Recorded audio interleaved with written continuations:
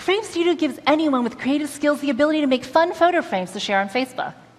And it's available today globally. To see this, we put Frame Studio in the hands of artists all over the world. And they build frames for their local communities.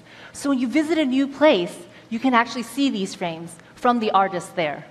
But frames can make even everyday photos more engaging. I posted a photo of Bethany on her birthday recently. By adding frames to this annual post becomes just a little bit more special. And now I can post a video with the personalized frame to make it even more engaging. And by adding augmented effects, I can make her live birthday video even more meaningful. This new content type brings AR to everyday life. It connects art and technology to create new immersive experiences. And these are just a few of the effects we've created for cameras so far. With the Camera's effects platform, artists and developers can create so much more. And we're excited to announce a second tool, AR Studio, that makes this all possible. But imagine you had to build all of these things on your own. Imagine the kind of large engineering and design team you would have to bring together to make that possible. But AR Studio simplifies all of this. It allows you to create animated masks and interactive effects that respond to actual motion and data. So let's take a look at a couple of my favorites. This isn't widely known, but I'm a gamer. And yes, my gamer tag actually is Debonator. Here's an example of EA's PC and console game, Mass Effect Andromeda, something I spent way too many hours on already.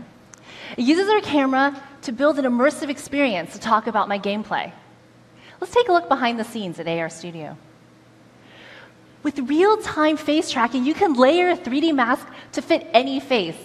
And you can have that mask actually respond to facial motions.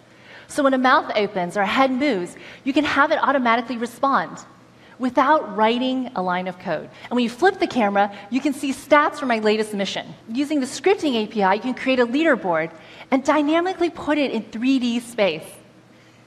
On top of that, you can pan the phone, and actually using sensor data, you can experience the game visuals in augmented reality. EA used AR Studio to make this engaging effect possible.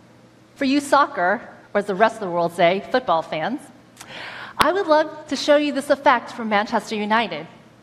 It brings real-time data from an actual match that's happening and adds it to your video. So when Man U scores, you see the effect come up as goal, and you hear the cheering and there's confetti. So imagine having this effect available for your favorite sports team in the next game. This even works on live video. Giphy is a way to express yourself through images. So if they say an image is worth 1,000 words, an animated one must be worth 10,000. So you can take this effect, and it does something really interesting. It actually responds to the interactions from viewers. So when someone types a hashtag or votes by a poll, you can actually make it respond in the video itself. Giphy is making this available soon, so make sure you try it out. This is what we're releasing today with AR Studio. But it is the very first step in a long-term journey, and we're just getting started.